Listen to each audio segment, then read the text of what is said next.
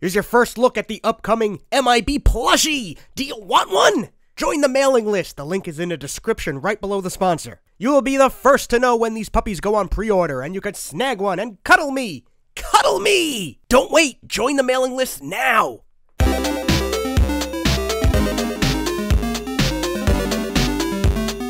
Godzilla and Pinball, two ideas made for each other like me and Alexandra Daddario. Today we'll look at a whole bunch of Godzilla Pinball, both physical and digital, and see what's worth checking out. Spoiler, it's all worth checking out. That's how the video ends, but don't click away! This is the Godzilla Pinball machine from 1998, based on the TriStar Pictures film, and it was made by Sega.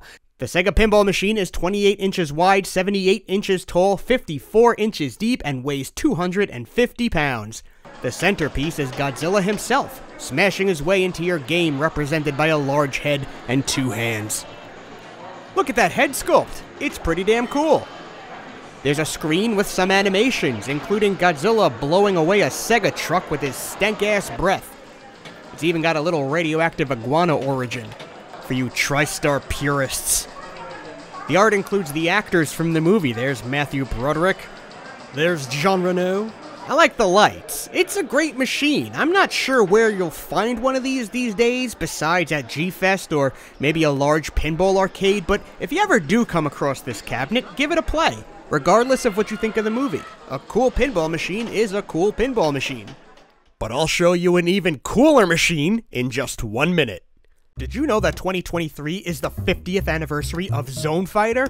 Not enough Godzilla fans talk about Zone Fighter. It's that Toku TV show Toho made about the superhero Zone Fighter who fought King Ghidorah and killed Gigan. He killed Gigan! And Godzilla guest starred a whole bunch. This is Showa Universe canon. And yet, it still feels kind of obscure. Of course, getting any Zone Fighter merchandise in America is near impossible, so that's where Bai comes in. Bai.jp lets me shop stores and auction sites in Japan and import them here to my collection. They handle language barriers, currency exchanges, all of it. And with Bai, look! Some of the Toho monsters that only appeared in Zone Fighter. His car, the Mighty Liner, which I'm obsessed with. And these character dolls of Zone Fighter, Zone Angel, Zone Jr., and the evil Gold Garuga.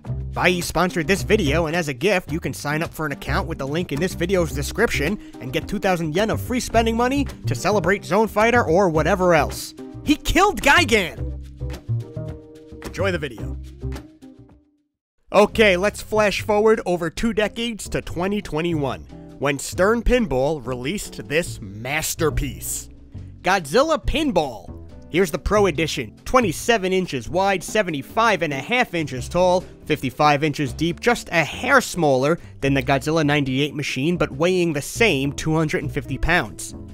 This game features the Blue Oyster Cult song Godzilla, which I'd love to show you here without losing any of my monetization. It's got a real video and audio spanning across 10 Showa-era Godzilla movies. It is just brimming with love for Godzilla's history. But the main attraction of this machine is the building you can attack. It's also got what's called a Magna Grab, where a magnet can snatch your ball, then drop it to a flipper right there. There are ramps, lights, art of Godzilla and Mechagodzilla. Holy hell, this is an awesome pinball cabinet. There's a premium edition as well with the same measurements as the Pro Edition. Premium has a lot of upgrades. The first thing you might catch is the different cabinet art. This one's got a Godzilla figure inside as well as a Mechagodzilla, and Mechagodzilla's got a magnet to catch your ball too. And I actually have these parts, separate from the machine. Here's Godzilla. He's kinda in Reptar colors. A few people have pointed out the mold similarity between this and this Bandai Japanese Godzilla mold. I totally see it.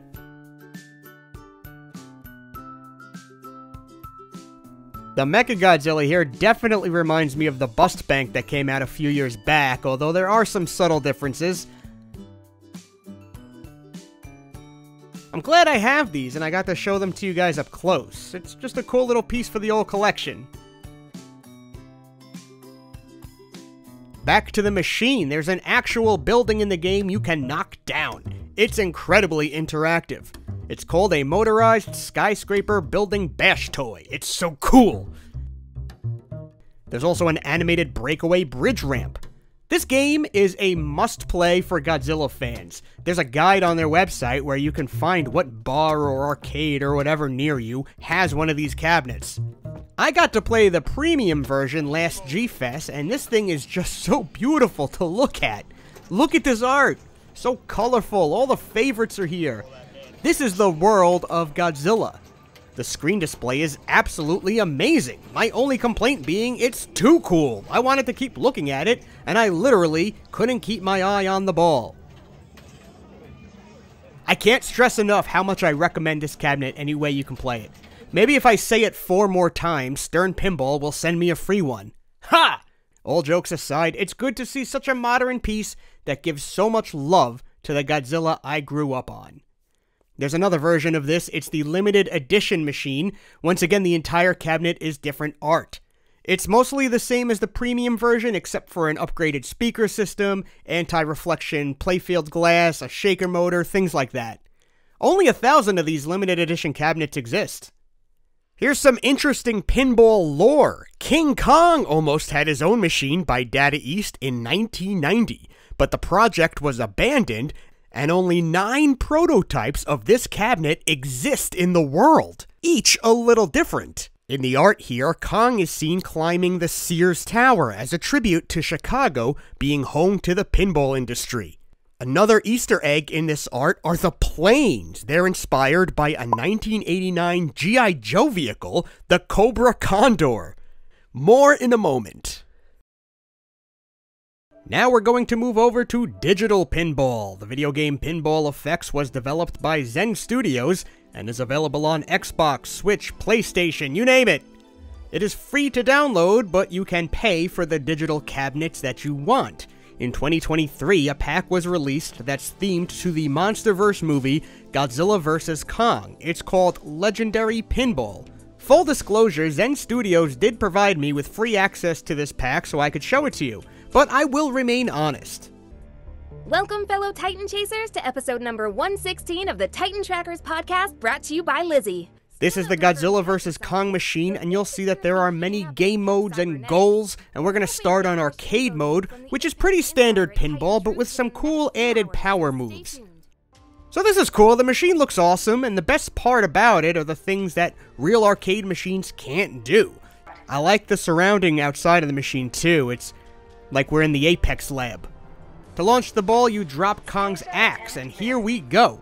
So there are a number of things you can do to get bonuses, like you could spell out words, but the thing you need to do to trigger the story mode is to get the ball into the sinkhole 3 times. My biggest complaint is this screen here, all the way in the upper left. To watch it or read it, I have to take my eyes way off the pinball board, and then, hey, I wasn't ready! Watch out! Incoming attack! When's this monster going to give up? Also, how many games do I have to start by hearing my skill shot failed? Shoot for the flashing lamp to perform a skill shot. Skill shot attempt missed. Skill shot attempt failed. Skill shot attempt failed. Skill shot attempt failed. Skill shot attempt missed. Skill shot attempt missed. Skill shot attempt failed. Skill shot attempt missed. Skill shot attempt failed. Skill shot attempt failed. Skill shot attempt failed. Anyway, like I said, there are a lot of goals, and you can read up on them here. Now, I thought I was okay at pinball, but my game seemed to end before I can accomplish most of these goals. God, it hurts to stand by helplessly while the ball just goes between the flippers. Visually, I like the Godzilla board a lot. It's taking place during the nighttime fight in Hong Kong, and it's got Godzilla and Mechagodzilla. This one's not as much a linear story as the Godzilla vs. Kong board, but there's still plenty to do and unlock. The middle is very empty because you can trigger a mini-game to play here. To launch the ball in this one, you use Godzilla's atomic breath, which is kinda weird. It's like Godzilla's coughing up the pinball. The guys talking are some Apex villain and some Monarch guy, and you'll hear their sound bites a lot. But real pinball is like that too, so I suppose this can get a pass. Come on, big guy. Get back up. I like this machine, but it's my least favorite of the 3. Although I love the dorsal plates around the borders and the feeling that we're floating toward the city. So it's my favorite background of the 3, just my least favorite machine of the 3. Oh, and before I mentioned special moves, in arcade mode you can slow down time until this meter runs out. You have no idea how much carnage these monsters can do. That's the first power-up you start with, and it is pretty fun to use. But still, my games don't last nearly long enough to achieve the majority of objectives. He's breached the outer walls. There's still the gate to hold him, though. Here's the Kong machine. I like this machine. It looks awesome! We get to listen to some British scientist and another guy, and I'm sure by now you could tell these voices evoke characters in the movie, but aren't those characters from the movie. An ecosystem vast as any ocean, right beneath our feet. Hollow Earth. The ball launches via a heave ship, and you can see it's a Hollow Earth motif. That was unexpected. Visually, this is my favorite machine of the three. This one's got a ton of mini-games you can trigger. He's going after our equipment. Hey, that was expensive. So in all of these, you can change the angle you play, and I actually do find I play better at certain angles, particularly the far-up angle, but this zoom angle is more fun to look at in general and show in a YouTube video. Honest to God, I want to see the cool stuff this board can do, but my games end so quick, and they get stressful. Maybe you're better at this than I am, but if you're like me, you would enjoy practice mode more. You get 1 hour of unlimited balls. It shouldn't even be called practice mode, it should be called something like Zen mode, because I find this mode to be really fun and relaxing. I like it. So now I can last long enough and show you a few of the crazy things that go down, like Godzilla and Kong fighting. Godzilla and Kong going at each other. Destruction unlike anything I've ever seen. Those two are wrecking the city. Godzilla jackpot scores increased. And cool multi-ball modes. Godzilla's heat rate is total half the damn city. Yeah, this machine follows the movie pretty closely. Kong is You know what has to happen to Kong then? Doesn't look like he's moving. I can't believe You Godzilla got has knocked done the this. fuck out! But uh-oh, third act surprise.